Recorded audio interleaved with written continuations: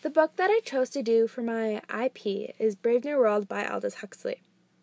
This Brave New World is set up to be a utopia that is run by technology.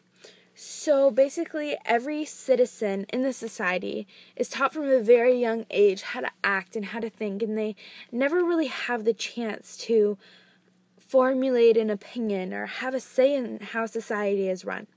So I view this more of a dystopia rather than a utopia.